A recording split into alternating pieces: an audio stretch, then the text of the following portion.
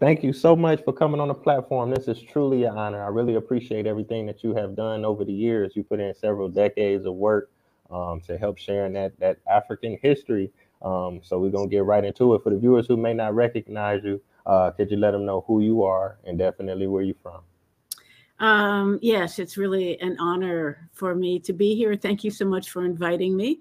And I'm a professor of the history of African art and architecture, and I teach at Harvard University. And I just think that the world on a whole doesn't know the history of Africa, even in Africa, and the incredible significance and stunning beauty of its many arts. And so that's my passion and that's my profession. Wow, that's amazing. Now I can ask you this: when did you develop an interest in art?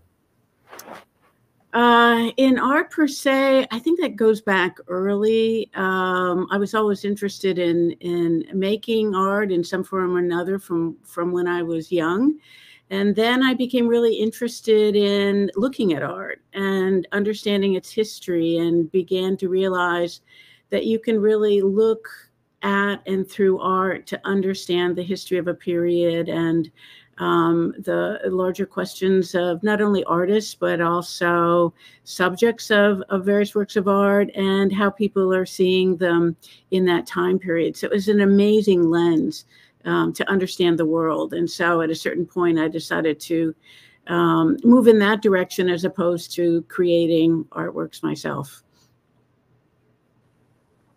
Okay, okay. Now I can ask you, when did you actually develop a passion for African art in particular? Was it around the same time, or did that kind of come later? Yeah, that came later. I was working the summer after my freshman year in Washington, D.C. I was working at the U.S. Senate, and that was a really hot year in D.C. with a lot of riots and tear gas. It was a tough summer. And I was living right in downtown, and that was the summer that Bobby Kennedy was killed. And I saw the hearse go by where I was living, and that was, the third of three really powerful, horrendous deaths. And so when I went back home, I'm from Vermont, and I went back home to take up my sophomore year at the University of Vermont, and then decided I really needed to do something more important with my life, more salient, more in keeping with the times. And so I quit school after my sophomore year and went to Africa in the Peace Corps. And that experience transformed me. At the time, I wasn't looking at art at all. I was working on projects to dig wells and build schools and promote local forms of agriculture. But I love the culture where I was living. I was living in a Yoruba culture in what was then Dahomey and is now the Republic of Benin.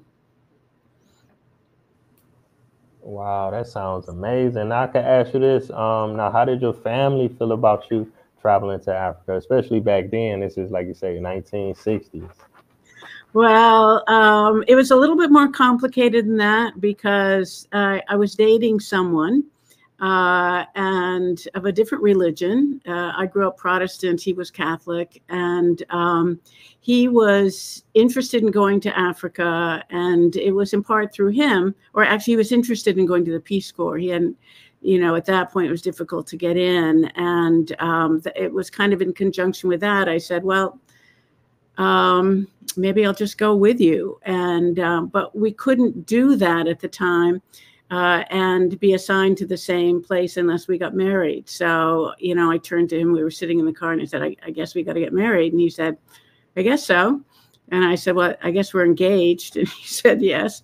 And then we had to tell my parents. So from my vantage point, it was the shock that I was quitting school and getting married that probably hit them more than the idea that I was going to Africa.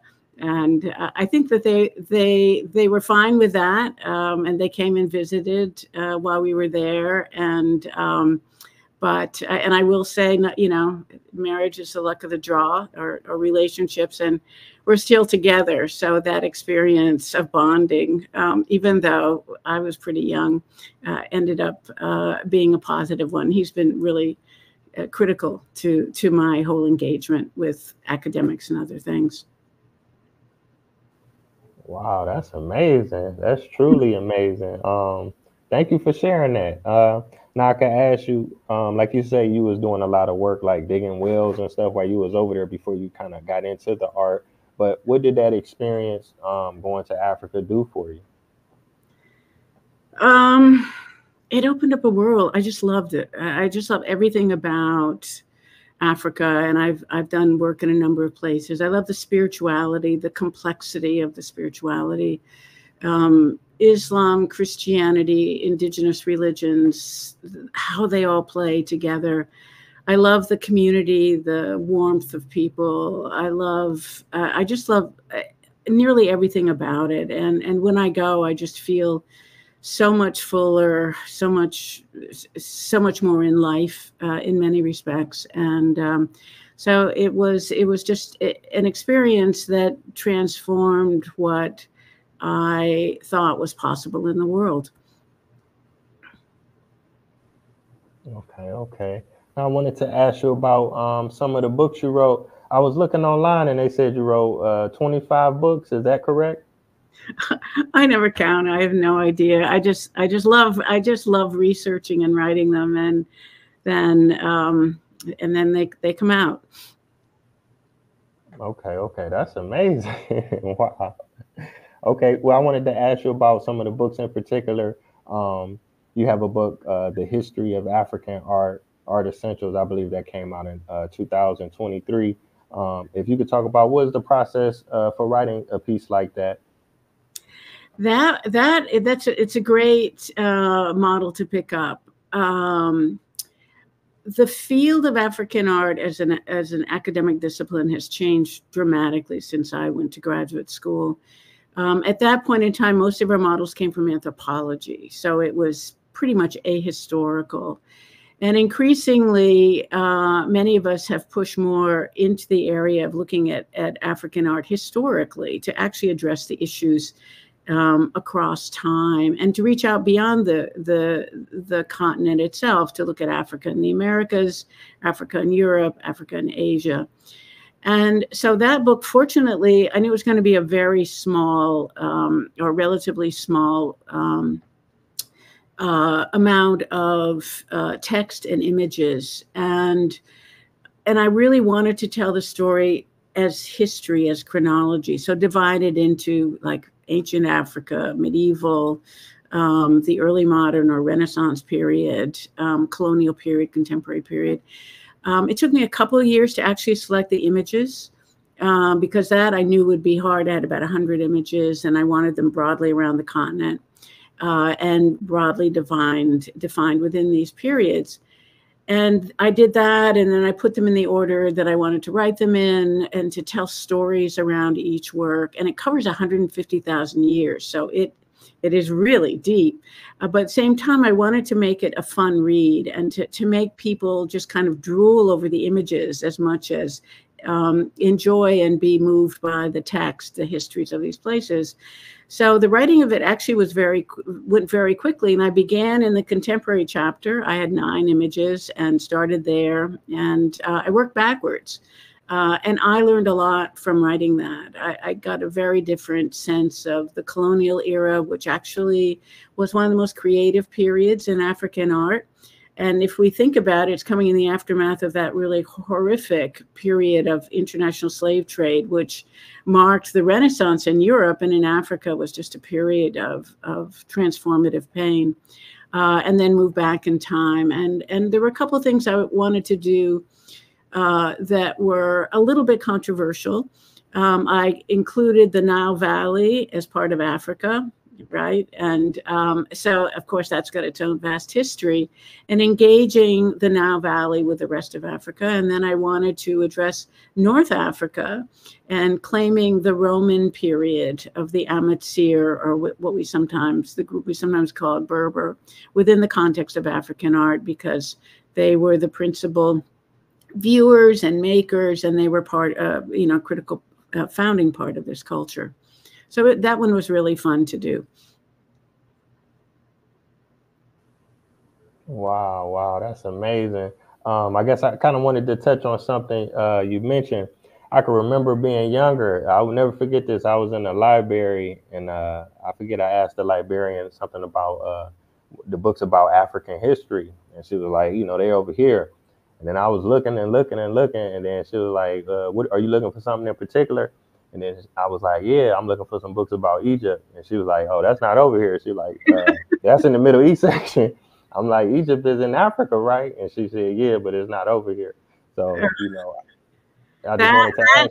Uh-huh. that is still in play today. It's just plain stunning. And I mean, I could tell you, I won't go into it, but a lot of the larger controversies just around how we decide to shape the world in ways that benefit one particular history or one population or whatever. But it's definitely in the heart of Africa, and Africa, the rest of the continent, is engaging with it. I mean, I was recently at a conference on Nubia, and you can't understand Nubia without really understanding the rest of the continent and how important trade and people and ideas were in relationship between them. I think one of the other things that I knew before writing this book, and it's not a key piece in it, but I think it's important that most people don't know about Africa, is that the Black Death, which had such a tremendously devastating role on Europe and Asia, around 1348, 1349, killing maybe a third or more of the population, also hit Africa, North Africa, the Nile Valley, but also we're finding in the middle of Africa as well. And you can see this through archaeological evidence and others. And what happened in Europe at that time, there's a real dearth of labor. And so the population, the workers, really grew up at that time and pushed back against the feudal lords. And there was a dearth of labor, in part in conjunction with this. So the slave trade, the trans-Saharan, developed or grew in part during that period, but it was very different from what happened with the slave trade in the Americas. In Europe, it was one generation, most of the women in the houses and the men in the workshops. And in the Americas, it's basically based on race and in perpetuity. So it's a very, very different phenomenon. And not only did slavery dehumanize individuals in ways which, they can have no art, they can have no history, no culture, because they're not human, is the way it was transformed, even in this period of enlightenment in which these differences were engaged. But equally important, it took Europe 100 years to really get over the impacts of the Black Death. And by then, thanks in large measure to Africa, there were key new technologies, sciences that were in play coming from Islamic North and West Africa and elsewhere into Spain, and then from there into Europe. So by the time the Europeans are navigating the Portuguese around the coast of West Africa, 100 years later in the 1450s, they're coming in with firepower and other things, and basically transforming the continent with the taking of people who then become enslaved.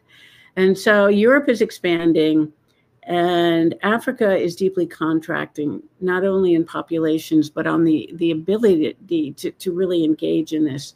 And I think that a lot of the disparity and the disparagement that we see about Africa, its history, its arts, its civilization, its religions, its culture, is based on the fact of that period of industrial revolution in Europe had its sort of counter in the era of enslavement in Africa. And so when the colonial groups come in, as painful as that was, at least it is associated with the calming of the violence of taking of humans and human life in the context of the international slave trade. Wow. Okay. I appreciate you sharing that. Okay. My next question is this: kind of growing up, and even today, when people speak about Africa, they usually kind of generalize it as being one place. But Africa is the most genetically diverse continent. It has more countries than any other continent. By you getting a chance to look at the artwork all around Africa, did you still see a large level of diversity, say, going from Mali to Benin to Nigeria, even in the West African art? There's how would I answer this? There's an enormous amount of diversity. Absolutely. I think at the same time, there are a lot of art and cultural and historical elements that cross between different areas and regions. The rivers played a critical role in transforming ideas and bringing ideas in various places. The Niger River, the Congo River, the Nile River valleys certainly were important.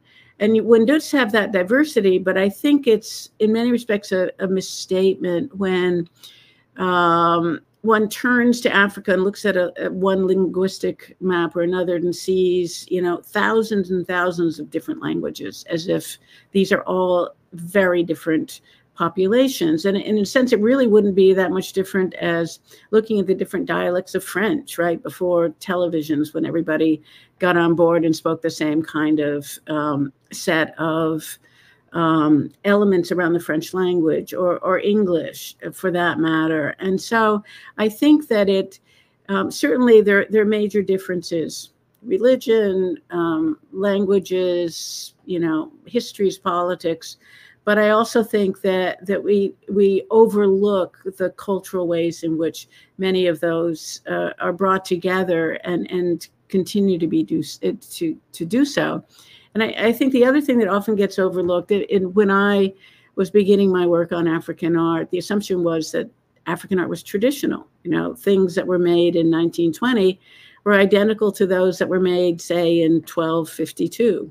And one of the things that I found and that I champion in this book is that African art is some of the most creative works any place in the world. That African artists, are looking to really transform what they're looking at in very new and interesting ways. Whether you're talking about contemporary arts, and we're in a golden age of African contemporary arts, or we're talking at some of the more historic forms.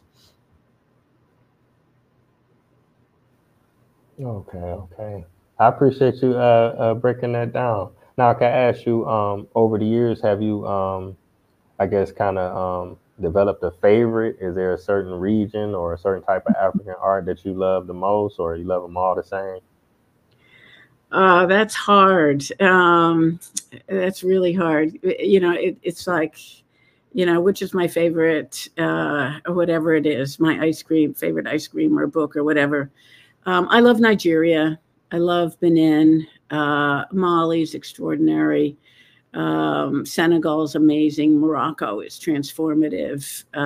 Egypt is just stunning. And Ethiopia, I think every human needs to go to Ethiopia. I mean, it's foundational. And so are many of these other areas as well. But I love them all. But if I had a plane ticket and could pick a couple just to drop down in for a few weeks or a few months, those would probably be close to the top. Wow, definitely. Those are some amazing places. I love Ethiopia. I can't wait to go back.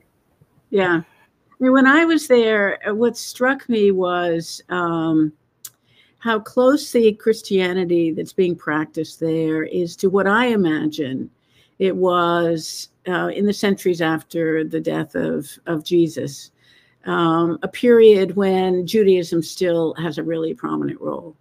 And so I see Ethiopian Christianity as, in a way, as is sort of rooted in that legacy more than I might see that in Europe. And among the other things that struck me was I was talking with somebody about confession and learned that, well, you'd never go to confession in Ethiopia if you'd actually sinned, right?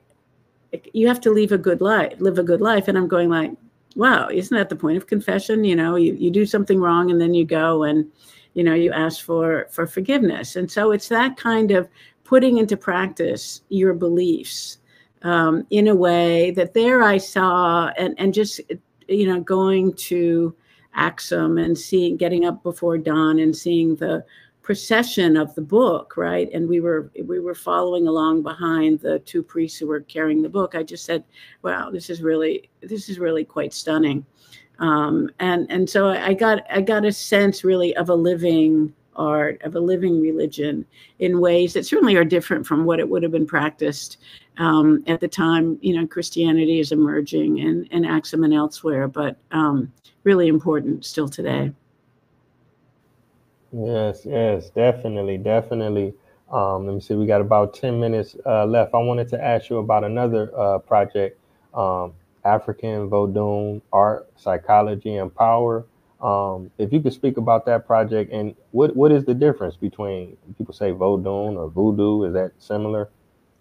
It's the same larger religious context, and that was a project. I did my first research up in the north, looking at architecture. And in the Peace Corps, I'd lived in a Yoruba town called Chabe, and it had been devastated by the military of Dahomey during the wars of enslavement, just destroyed, and in part by the women, the female troops, the Agojie. And my next project, I was looking for one and decided to go to Dahomey to see if I could understand more about it. And that was not necessarily the book that I had wanted to write. I was more interested in doing a history. But when you get into these, I'm sure it's like writing music. You kind of listen to what wants to be said at that moment. And it ended up being a book about these objects of empowerment and protection. And one of the things I learned in doing that book, of looking at these works that were pretty much disparaged as dangerous, and indeed to make sculptures in the Americas linked to Vodun or anything else was absolutely forbidden.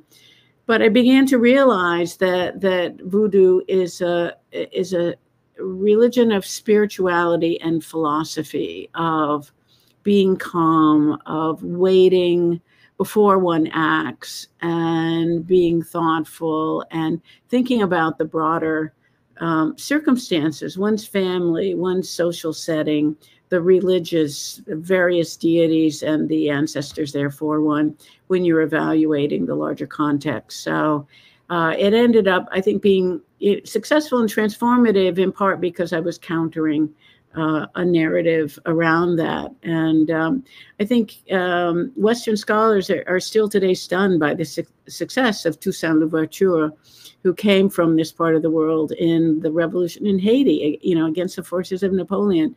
How was that possible? So they say, oh, it must have been voodoo or whatever.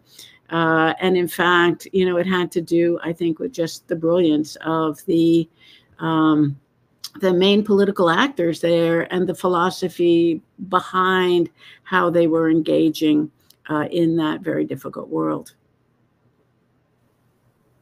Oh, okay.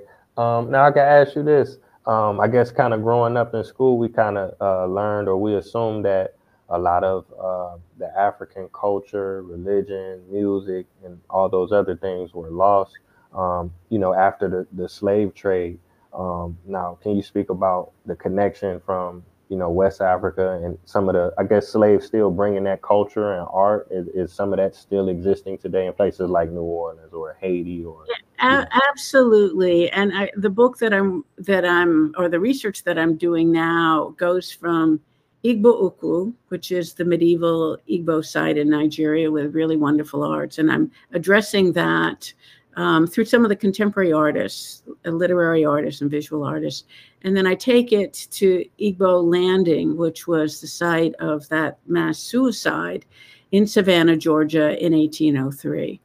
And so the part that I've been working on is looking at the context of Savannah and the living legacy of the Igbo and others there.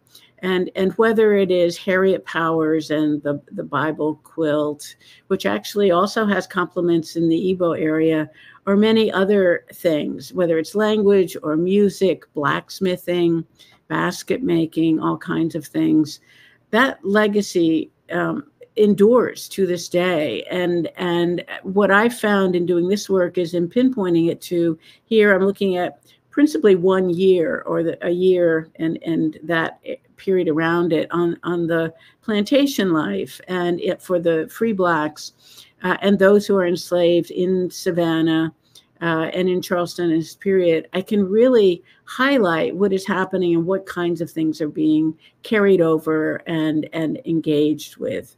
And I think, I mean, we can't help but note the continuing importance of Africa to this day. I mean, there's no place in the world that's not playing some kind of jazz-related music. And jazz, like many other things, whether it's quilts or otherwise, comes from many sources. But the richness of the African connections are always there. And when one looks at the African-American quilts, among others, and their rich complexity and diversity of forms, the movement away from symmetry towards abstraction and towards bold colors as opposed to soft pastels, you begin to see what in a true sense, this color that Africa is providing is really making to these traditions and to the American continent more generally. Yeah, that's very, very important because, like you say, jazz, when I think of jazz, I think of New Orleans, I think of blues, and, you know, a lot of our music come from that area. And then, like you say, even the quilts and the dances and, you know, and so forth, because I kind of read about Congo Square and places like that where they were able to maintain a little bit more than maybe some of the other ports where the slaves was brought in. So that's definitely important. Now let me see. Okay, we about 3 minutes left. So I guess I just wanted to ask you. You said you going to Brazil. Is that work related or is that just kind of vacation? No, it's well, it's how do you say? It's between the two. I'm going with some colleagues from here, and we're going with graduate students and faculty and others. And I don't consider it work. I consider it just a wonderful chance to experience this world. I'd gone with some members of this group to Cuba earlier, and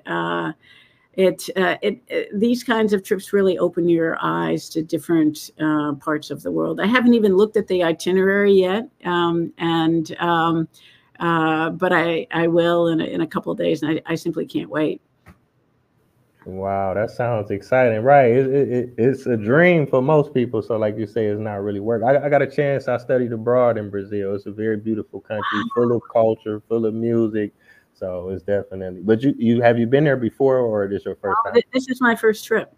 Oh wow, okay. Well, safe travels. I'm sure you're gonna love the food, the music, and everything. I So. can't wait, and thank you.